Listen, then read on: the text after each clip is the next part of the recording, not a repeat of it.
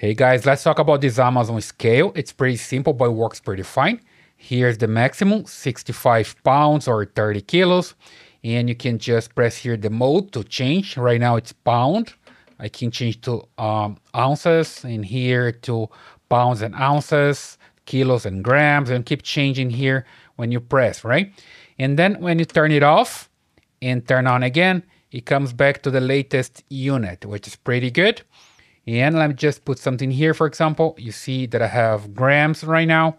And you see that's blinking here, the hold information is going to hold the measurement here, right? When I remove this, for example, you see it goes to 0 for a while, but it comes back to the unit that I have here. It's gram right now. And I know that, for example, when I'm removing some heavy object or some big object, it holds for a while the measurement here and then comes back to 0. Okay, it works pretty fine.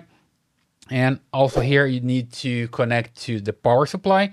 It comes with this power adapter, or you can use batteries, right?